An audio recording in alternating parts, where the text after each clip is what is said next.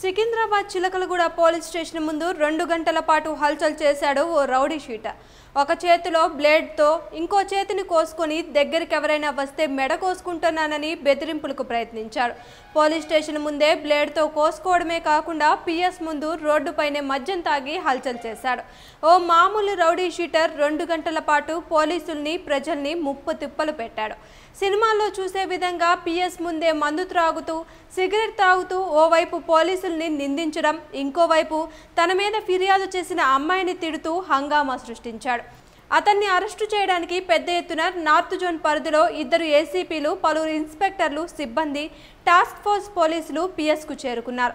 ఎట్టకేలకు అరెస్ట్ చేసి 108లో గాంధీ ఆసుపత్రికి తరలించారు పోలీసులు.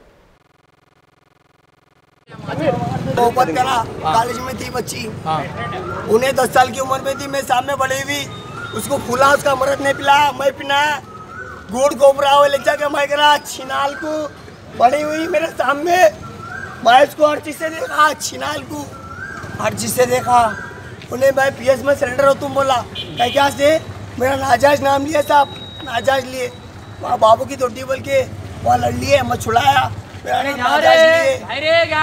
साहब नाजायज लिए, तो मैं फिर भी क्या करा सिलेंडर होने आया तो 2 छिनाला मेरे को रुका लिए। रुक के बात कर, अभी तू हिलना मत, रुक के बात कर। और एक मेरा बात सुनता ना, ये